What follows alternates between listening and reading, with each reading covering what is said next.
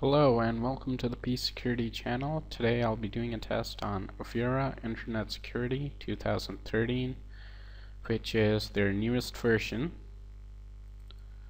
They have made some major changes in this version, including the introduction of a cloud and some advanced zero-day protection components. So I don't really see that reflected in the user interface because it looks very similar, and I don't get any extra options for any of these components, so it's really hard to say how these components work. Now this is the flagship product, so you get social networks protection, safe browsing, Android security, and everything that you could possibly want. So I still have some complaints about their interface. I mean, it looks alright, but when you try to use it, it seems pretty clumsy to me. It takes a while to respond to the actions, and sometimes, like when you close it, open it real quick, it can just start lagging. There you go. You can see that lag, and especially when you're doing something else, this might be really slow to respond, so that's a problem, but I guess nobody uses this interface that much, so who cares. Let me do one more update to show you guys that it's the latest that they've got, and it is. So that's the basic interface, not really that much changed from the last version. I mean, their 2012 one. If we go into their configuration,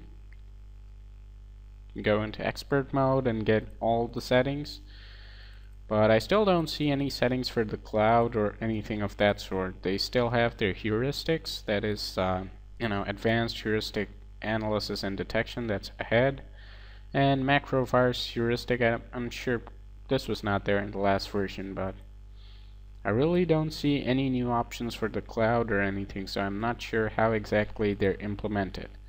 But we'll see how good the protection is overall, and that's what really matters. Memory usage, well,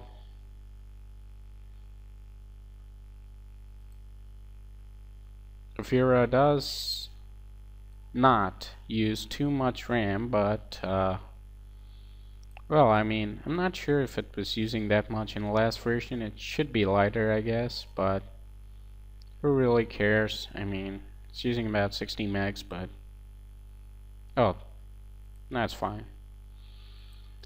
So yeah, it's quite light. It's not using 60 megs anymore. In fact, it's using a little more than maybe 15 megs. Might be less, but that's what you'd expect, because Avira is a pretty light product, and that's one of their strengths. Now right now it's using under 10, so no. About 12 megs, so that's nice. So people with dinosaur age computers, you can just keep your stuff. You don't have to buy new Core i3 or something. Just if you're stuck with a Celeron, you're okay. You can still use Avira. So this is the first link, and it did get caught by these signatures.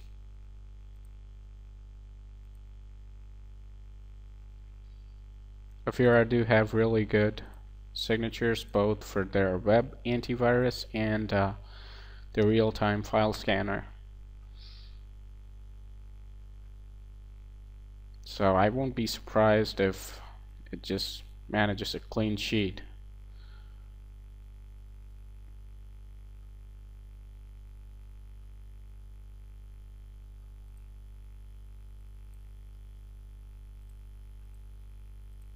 This seems to be taking a while, so I'll try the next one.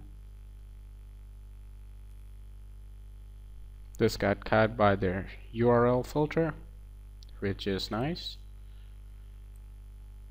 I've got about 12 links in here, so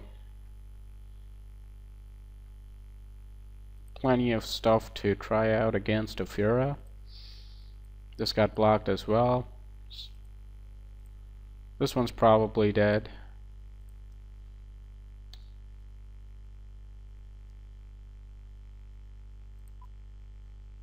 This thing got caught as well, so I'm denying access.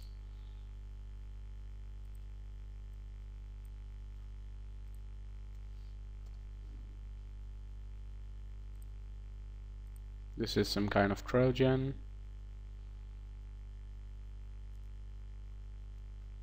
And looks like Avira didn't come up with anything for that. It stopped working for no reason. But could have done something, I'm not sure. So Avira didn't catch that. Now this is a Trojan rogue and it got caught. See, it has the name A squared, but it's obviously something else.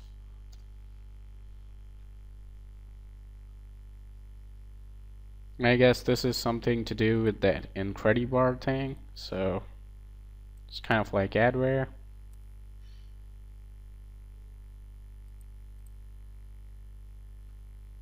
So this is the firewall. So I'm going to allow it because it says it's recommended, because this is a signed executable. However, I'm sure this is going to download some kind of adware junk, so maybe not something I would like. Okay, here you go. So much junk. Oh, and it just shuts down your browser without asking for your permission, so that's not very, polite behavior from this application. Should have asked me at least.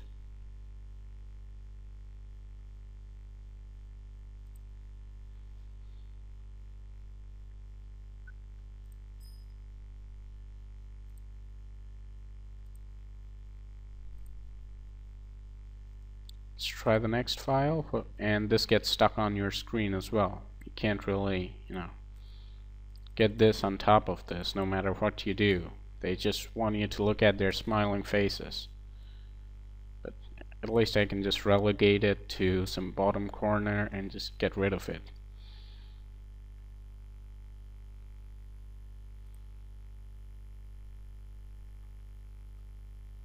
Now there's some kind of spyware, I guess. It's probably not going to start up that easy because this thing must be chewing at my bandwidth. IncrediMail.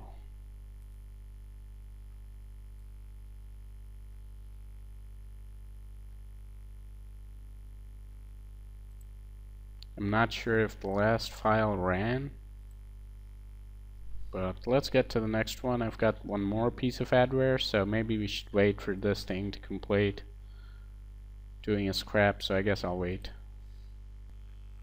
Now I just wanted to say something else about this IncrediMail thing. Sorry about that, that was from my host machine.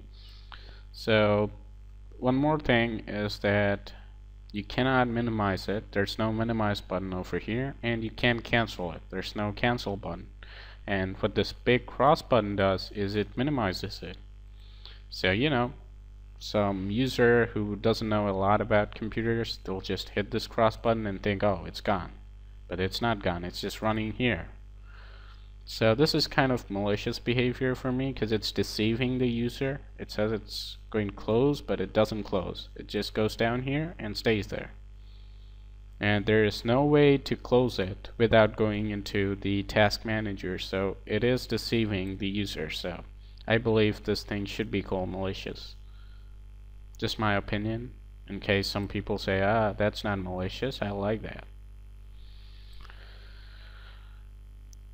So I hope this finishes sometime soon, or I'll have to force terminate it. So let's just wait a few more minutes.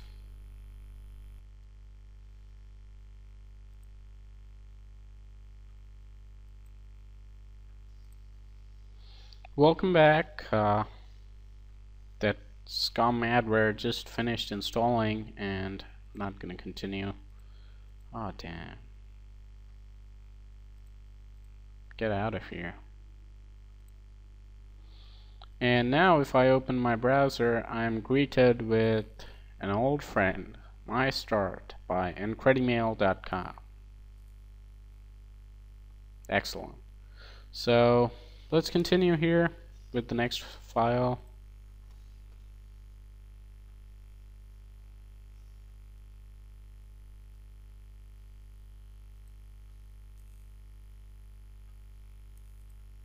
try run this thing. It's probably some kind of spyware. Tried this twice. If it still doesn't work, I'm going to have to skip it. Let's try the last three first, because I know this is another piece of adware that might take a long time to install.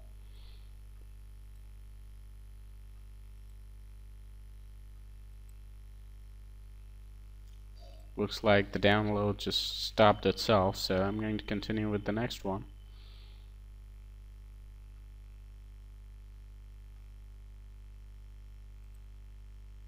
So this thing just doesn't stop, does it? Connect IncrediMail to Facebook. What if I don't want to? This thing got caught by Avira as Trojan crypt, so it got rid of that.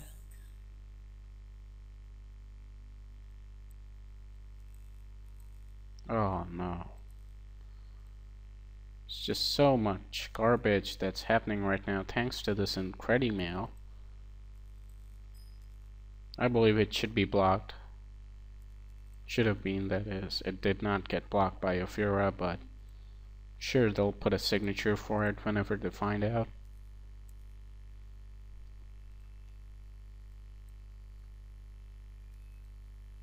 And now this is one problem that I have. When it detects a threat in the system, Avira just starts to scan your entire system.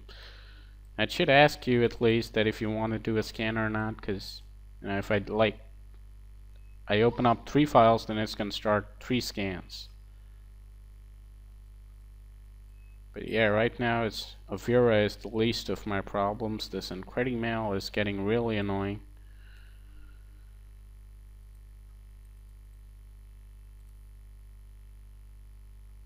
Oh, come on.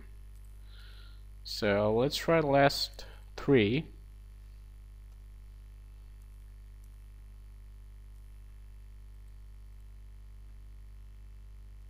This one got caught. I feel so great to look at this page. No IncrediBar there, so that's something nice. I wish I could just... It's not gonna go that easy, is it? I can just hide it. I can disable it, but that doesn't fix my problems. My main problem is this thing that never really quits. If I hit this cross button, which I'm sure you've seen me hit twice or thrice, it doesn't close. Now this is certainly not legitimate program behavior. Why is this cross here? This is minimize. Okay, fine. If I hit minimize, it goes down. No problems with that. But what if I just want to close it? And it keeps asking me for dumb things. No matter how many times I tell it that I don't want to give it those details. So that's certainly malware. So that was the last file. Now I'm going to try this one more piece of adware junk.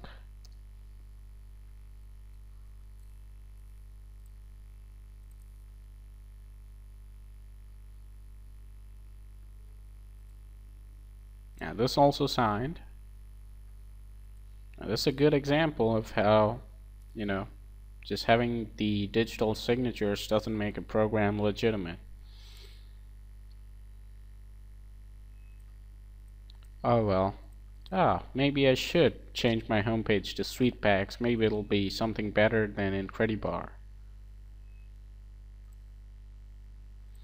So this is the last one, so I'll just wait for this crap to be installed, and then I'm going to reboot, run CCleaner, and then I'll do a scan with Hitman Pro, and I'll be right back. Well, since IncrediBar didn't quite give me as much trouble as I expected, and I did manage to get it, to start running in the background, so I'm going to continue with the test, and we'll finally do the scans after we complete this section, which will be the file scan. So I've got 286 items in here. Let's see how many Avira can detect. We all know that Avira has good signatures. Now let's find out how good they are against malware that's about 2 to 3 days old.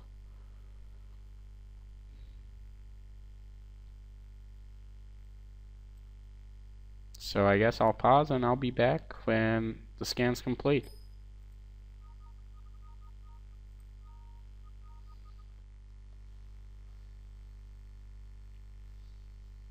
So Avira completed removing everything that it found.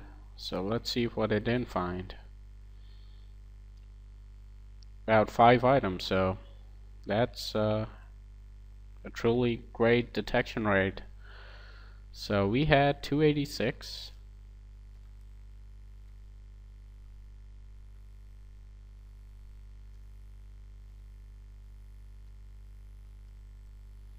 (98.2%). Now that's a really huge, really good detection rate. So it just almost removed everything. So let's try running what's left.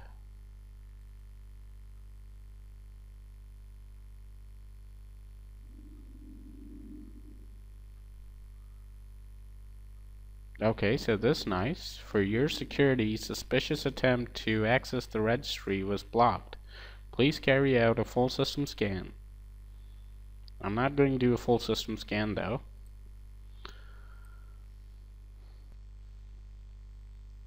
Let's try running some more stuff. I mean, there's not a lot of stuff. It's just 4 or 5 items. So it looks like Avira have added some kind of 0-day protection, because I'd never seen these alerts before, like blocking registry key modification, so that's nice.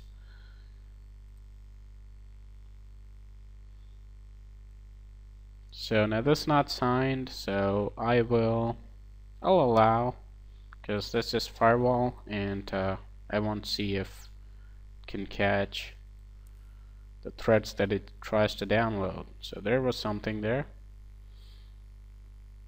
And now it's again going to try to scan my system.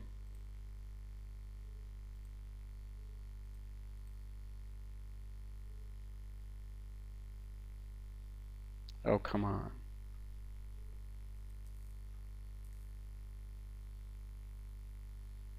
So this thing didn't really let me not allow it.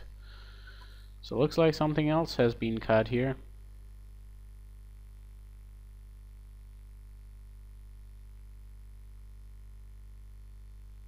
So something's trying to access a recycle bin. That's not good. So there you go. This is the problem that I was talking about. Now we've got 2 scanners running. So I'll have to stop one of these. And I have no way of knowing which one's the correct one, the one that I won't stop. Can't really stop it. If I try to stop it, it stops responding.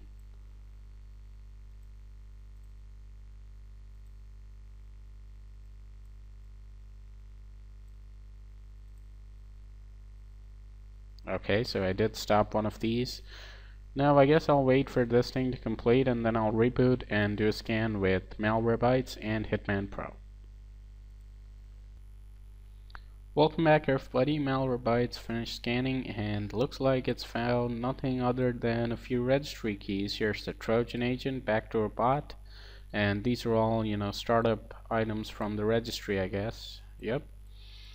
Apart from that, it's just one file, and that's in recycler, so that's no big deal. And Hitman Pro pretty much says the same thing. It's got a ton of things that are part of this toolbar installed by that Incredibar garbage. Apart from that, just recycle bin stuff. So Avira actually did very well. Now I canceled this because it's an Avira antivirus desktop, and it's temporary WebGuard file. So that's why I canceled it, so don't run over saying, hey, you canceled the upload. That was a malware. You're cheating. I'm not cheating. So, oh well. Avira seems to have done really well. I mean, it's impressed me, because it always had really good signatures, and now they've taken a smart move and they've complemented that with some decent 0-day protection. And we did see some things like registry key changes being blocked and stuff like that, which I've never seen before. I only wish that they would make these things more user accessible and customizable so that you can change it and play with it. But protection wise, it did very well. I mean, when you combine so good signatures with some zero-day protection, it's really great. And always the problem I've had with Avira is that if you use Avira, you need to get some other firewall like Komodo firewall or private firewall. I guess you don't need that anymore because it comes along with some decent zero-day protection.